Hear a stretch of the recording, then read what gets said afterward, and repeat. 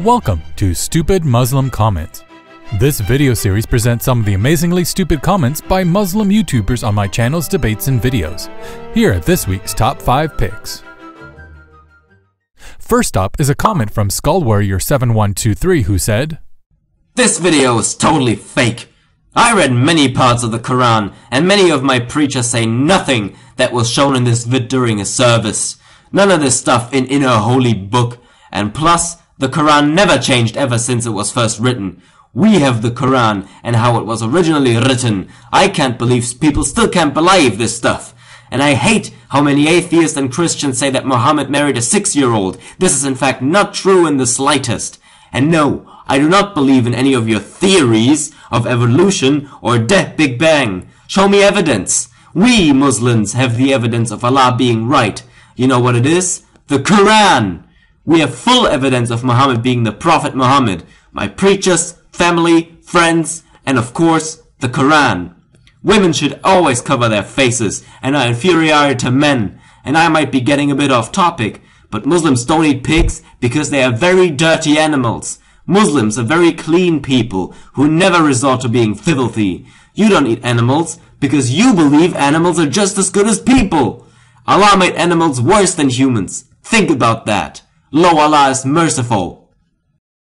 I understand that my videos criticizing religious beliefs can be hard to hear, especially if you are a person who holds them as true.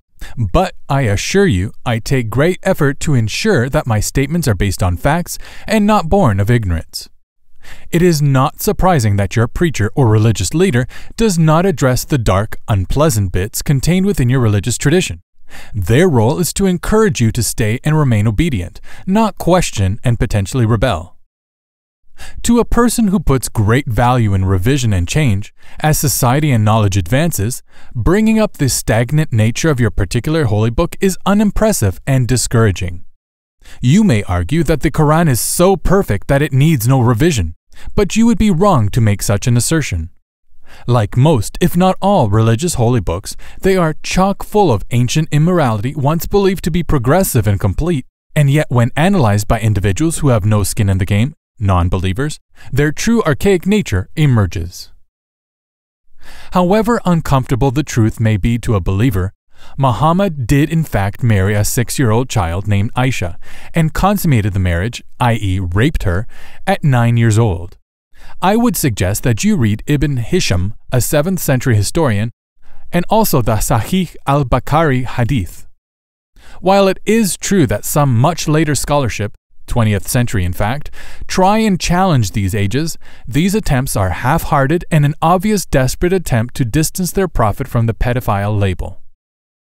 In regards to the old and tiring misunderstanding of what a scientific theory actually is, which I will explain in full later in this video, my suggestion is to get your science education from a qualified science teacher, not from an unqualified religious leader. Science and evidence is your friend. Take the time to get familiar with the copious amounts of accumulated knowledge amassed by our species. And lastly, I would like to address in short the few remaining remarks made. 1. The Quran is not evidence of Allah. It is a book written by man who claimed godly authorship. There is no way to confirm the truth of their claims. 2. Women should be free to live their lives clothed as they deem fit. Women are not inferior to men, and to argue otherwise demonstrates a bigoted worldview not based upon reason and evidence, but one of patriarchy. And 3. Pigs are not in fact all that dirty. They cover themselves with mud to cool off since they do not have the capacity to sweat like we do. I do not eat animals because I believe they have every right to life that I do, and I can live a healthy, happy life without their death. Next, Pakistan Defender had this to say. 2 things to say to you. How did the first creature come? If it came from lightning or some other BS, then why can't we humans create it? Someone made bacteria. Who? Who created the universe / started the Big Bang? Look at Ibn Sina. He was extremely religious Muslim scientist. He put Bismillah ar-Rahman ar-Rahim in the name of Allah the Most Merciful in his books. He was a religious scientist, so you cannot use science against religion since we started it. What this world sorely needs is mandatory basic science education. On a regularity that is both saddening and disturbing, religious people of all stripes continually exhibit a complete lack of understanding of the evolutionary theory and abiogenesis. Scientific inquiry is about coming up with the best explanation to describe how the universe and all that is contained within it works. Just because we may not yet know how life began on Earth does not demonstrate a failure of the scientific process, and does not open up the door to supernatural explanations. Theists tend to jump on anything not yet understood and cram God into it, and think they have solved all the problems. That, my fellow Earthling, is called the God of the Gaps fallacy. Now on to the particular points made by the defender of Pakistan. 1. We are not yet completely sure how life first started, but scientists are working on it and their progress is promising. 2. Presuming that a someone-made bacteria or the universe is already starting ahead of yourself. You cannot rightly presuppose a creator in your question without justifying it. 3. Ibn Sina, otherwise known as Avicenna, was indeed a great Persian polymath of the 10th century who contributed to the medical field for hundreds of years. His success and contributions in science in no way makes his religious beliefs more true or justifiable. History is full of religious people, many being devout Christians, who you would not point to as being evidence of the greatness of the Bible and Christianity. To claim that Ibn Sina started science is to give way too much credit to the man. Even if I were to grant you more claim to fame than is actually deserving, the scientific discoveries over the past few hundred years, all of which Ibn Sina was never aware of, have demonstrated that God lives in an ever-shrinking hole of mystery. Perhaps it's time to step out of the Middle Ages and join the rest of us in the 21st century.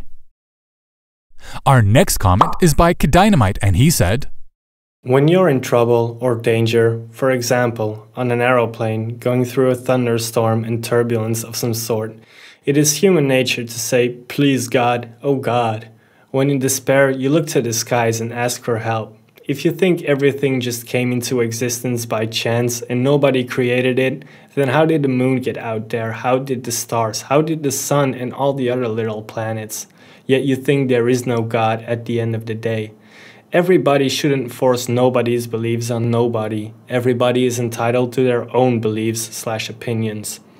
All you can do is state the obvious signs in life and let the people put together the rest of the jigsaw themselves. For example, you aren't born with money, but it's the most important product in this life. When you die, your money isn't going to go with you or help you. Life is short, temporary equals fact. Now, nobody on this earth can tell me that you're born for no purpose, just to work, make money, start a family, then die. Then that's it. End of. No more. All your life and money was a waste. No chance. Look at how many people come and go. If that doesn't answer your thoughts on a God or afterlife, then you're a lost brother. Peace." Yes, it's perfectly natural for humans to be frightened in tense and dangerous situations. Some people even call out to their imaginary gods for help. This proves nothing except that if you believe a God exists, and you are in fear of your life, you may chat him up for some assistance. This gets you no closer to proving that you are talking to someone other than yourself.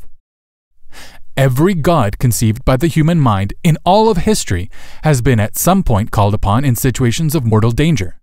Do you therefore believe that Aphrodite, Apollo, Valkyries, Shango, Odin, Hathor, or any of the other countless other gods once believed in are real just because people at one time called upon their assistance? Why is your God, Allah, somehow special? In regards to the formation of the Earth's moon, the best evidence lends to the following account, as described by NASA scientist Dr. Jen Heldman. In regards to the stars, planets, and the Big Bang, I would suggest you watch the following well-made video. I agree that nobody should have beliefs forced upon them. However, questioning or correcting false beliefs should be encouraged and embraced. I believe in providing and receiving factual information and helping others learn not what to think, but how to think. Now onto this nonsense about money. Money is a means to an end for most, not the end itself. Money is only useful when it can be traded for something of equal value. What your purpose in life is yours to make, not someone else's to make for you. Would you like for your parents to choose who you will love and marry? How about what career you'll choose? No? Then why would you want some being telling you what your meaning of life is? Take control of your own destiny and make up for yourself what your life's goals are. Next up, we have the intelligent and wise Abdul Khawarizmi, who shares this nugget with us. I would like to point out there is a big difference between scientific theories and laws.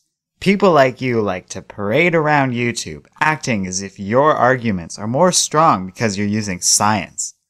Yet you don't know shit. A lot of science time period are theories, but that's led to the common belief that idiots like you believe that everything in science are theories. I agree, there is a difference between scientific theories and laws, just not in the way you think. A scientific theory is a well-substantiated explanation of some aspect of the natural world, acquired through the scientific method and repeatedly tested and confirmed through observation and experimentation. Scientific theories are testable and make falsifiable predictions and are typically the end result of a large collaborative effort over a long period of time involving a lot of people. This is to be contrasted to the commonly usage of the term theory, which typically means idea or guess. A scientific law, on the other hand, is a statement based on repeated experimental observation that describes some particular aspect of the universe. Laws differ from scientific theories in that they do not posit a mechanism or explanation of the phenomena. They are merely distillations of the results of repeated observations and describes what nature does under certain conditions. YouTube is full of people making all sorts of comments and claims, many of which are probably false to some degree. But if you have science and the scientific method backing your claim, you are in a defensible position from which to argue. If you believe in things without reason and evidence, then your beliefs are untestable and should be dismissed. Before throwing the claim that others are idiots for not knowing the meanings of words, it would be wise of you to confirm if in fact you know the definitions of those words. Otherwise, you come off as a loudmouth ignoramus. And lastly, we have Abdul Karim al-Bertali, who said, Yet you can't disprove a single thing in the Quran that the scientific method can't be applied to. Don't talk about what can't be observed, the beginning of everything. Talk about things like embryology, the fresh and salt water barrier, the body of Ramses II, the sun being the center of our solar system, the expiring of the sun, human beings consisting of water, the earth being an oblate spheroid, the fact that the mountains functions as pegs inside the earth to protect them against earthquakes, the historical accuracy backed by ancient hieroglyphics, etc. You people don't do any legitimate or objective research, and you don't ask any legitimate and objective questions. You're masters in the art of telling half-truths and using ridicule as a brainwashing technique. Most atheists are actually intellectual cowards, clinging on to ridiculous and childish statements such as, "There is no evidence for the existence of God, but you're not ready to examine the stuff I mentioned above." That's because of your intellectual fear. If only it were true that we cannot disprove a single thing contained within the Quran. Here are a couple of quick and easy examples for you to digest. 1. Stars are not meteorites, and they are not created by Allah to shoot down devils. 2. The moon does not emit light, but instead reflect it. This short list is by no means exhaustive of all the scientifically inaccurate claims found within the Quran. Now onto the specific proofs brought up in this comment. 1. Embryology, as described in the Quran, states that the embryo is initially formed out of the semen stored in the womb. But in fact, semen is the method to deliver sperm which fuses with the woman's ovum in her fallopian tubes, resulting in cell division and a journey back into the womb for implantation. 2. In regions where fresh and saltwater meet, otherwise known as estuaries, the separation is not absolute and the two bodies homogenize. There is no barrier. 3.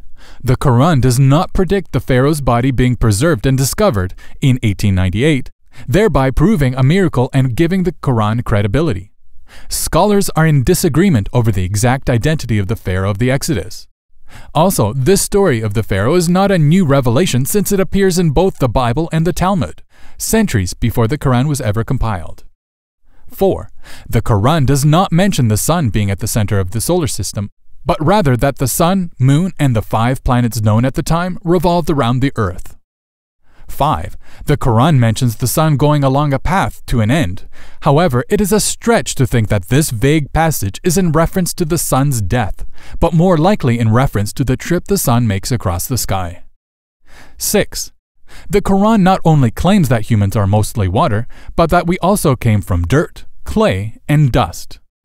We know that we are not composed of dirt, clay, or dust, so why should we take the one part it got right and the 3 parts it got wrong and assume anything divine?